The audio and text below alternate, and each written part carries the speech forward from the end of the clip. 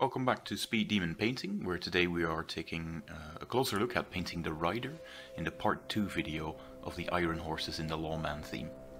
Now, for this miniature we'll be starting over a zenithal primer layer, where we primed the model black first and then applied a light grey at a 45-degree-ish angle from the top to create some shadows and some volumes on our model.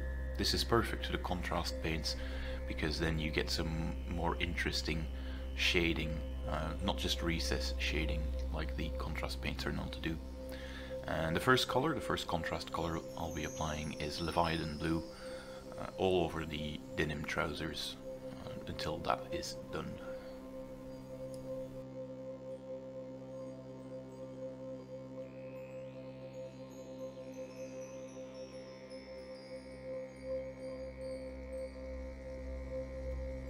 The next contrast paint to be applied over this is Snakebite Leather.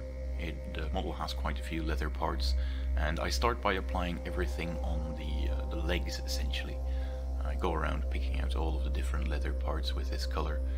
It's best to apply or to paint up half of the model first. Make sure that it is nicely varnished, because contrast paints are quite brittle, and if you don't give them a primer, a good varnish layer, you will actually damage it as you go along. So the idea is to paint the bottom half of the model first until it is ready for some varnish layers, so you can, hold it without having to be afraid of damaging the rest of the paint job.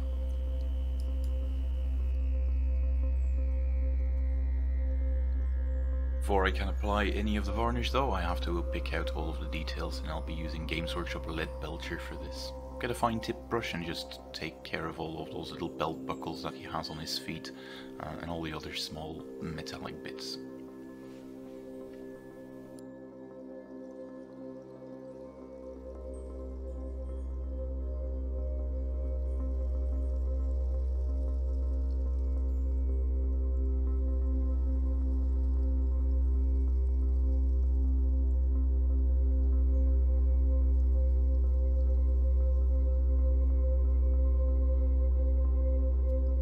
At this stage the bottom half of the model is finished. I gave the white shin guards a coat of grey cere, just so I can start highlighting it up along with the rest, and I am starting on the top of it. I'm using Black Templar. It's a great contrast paint to apply over this zenithal primer to pick out his this dark leather jacket that he's wearing. I basically just go all around the model until the contrast paint is all neatly dry before we can continue. Next part of the model we'll be painting is the flesh tone, and I don't think Gilliman Flesh or any of the other contrast paints leaves a particularly nice finish over a black and white zenithal primer, so I start off with applying a skin tone, in this case Vallejo Heavy skin tone, over the face, just so that Gilliman Flesh has something better to work with than the original primer. You can essentially use any of your preferred skin tones. I just like this one because it has a good covering power. Just one or two thin coats will do to get a nice base coat for your contrast paints. The contrast paint is essentially what I apply in the next step, but I messed up some of the footage there unfortunately.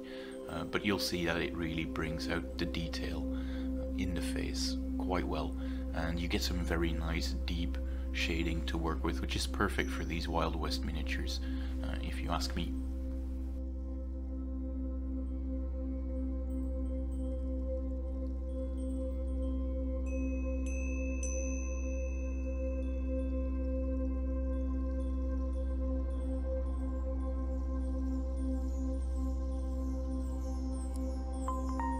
Once those flesh tones are applied, I continue using the same snakebite leather that we used earlier in the video to go over all of the leather straps on the top of the torso. Again, the reason why I didn't do this in the first step is because I wanted to finish the bottom half of the model first, so you have something that you can hold on to without being afraid to damage the rather frail contrast paints that I'm using in this process. As you apply all of the other paints, you're going to inevitably be hitting some of the parts that you want to stay that nice light grey from the primer. So I'm just touching up those parts with some very thin Ulthuan grey, which is the perfect color as the mid-tone for your whites. You never want to go all the way up to pure white except for the highlights, so some touch-ups with Ulthuan Grey were in order at this stage.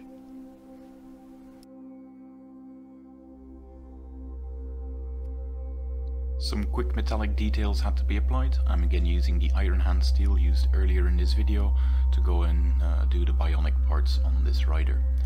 Once those are done, I apply a thin down, dark tone wash all over the model. This is thinned in the pot with some matte medium to take away some of the shine of the wash, and I essentially use it all over the place. The thinning makes it quite thin, so you get some nice subtle soft shading on the armor panels, but it will creep into the recesses quite well, still leaving you with a plenty dark spot in the shading, and it will accentuate the natural shading that the contrast paints and the zenithal primer already applied. So this wash is the miracle stuff to bring all of it together.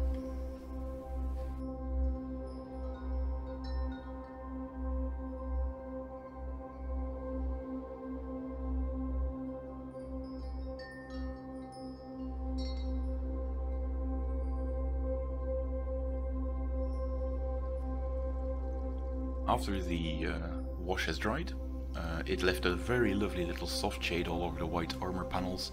However, it does sometimes dry a bit blotchy and spotty in places, and sometimes you just want to revitalize some of the white, well, the off-white underneath it. So I'm going in with some thinned down Ulthuan Ulthuan Grey here to sort of revitalize that white a bit and to make it a smooth transition. I'm working with an incredibly thinned down version of Ulthuan Grey, so this has the added advantage that if you get some of the white into the recesses, you can always just draw it out again with a soft, damp brush, just so you don't mess up your nice shading.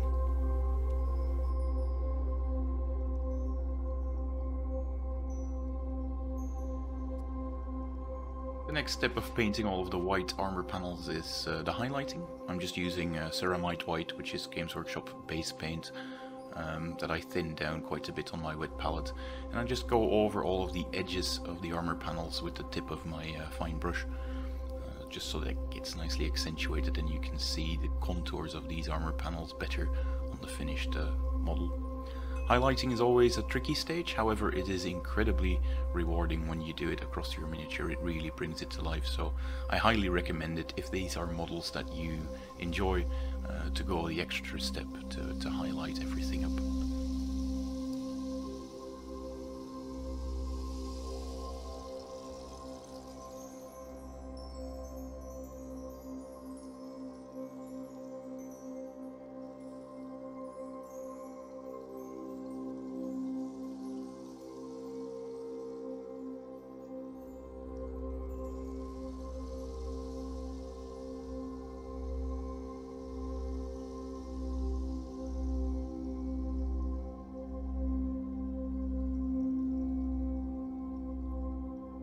After I was done doing all the edge highlights with white, I still used the white I had on my palette to sort of fill in all of the recesses that I wanted to have the orange glow afterwards. So these need a white undercoat to really pop, so I'm just doing that at this stage, getting them ready for that small amount of accent color. And if I was unhappy with the highlighting, I sort of touch it up again like I'm doing here to get a nice crisp edge on it.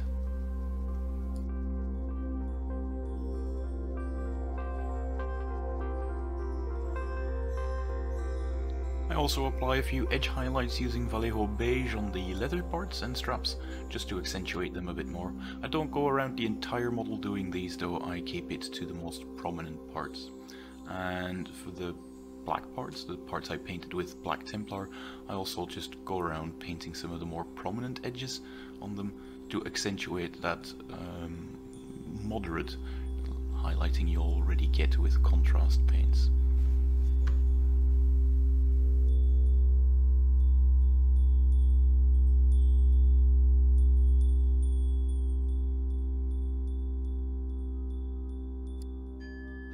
Final parts that needed to be painted were the orange parts, the orange fluo applied into the glowy bits, and with that your rider is essentially ready to be glued onto his iron horse. If you liked the video, make sure to hit the thumbs up, and if you want to see more Wild West Exodus content in the near future, make sure to subscribe and hit the notification bell for future videos. I hope to see you then. Bye!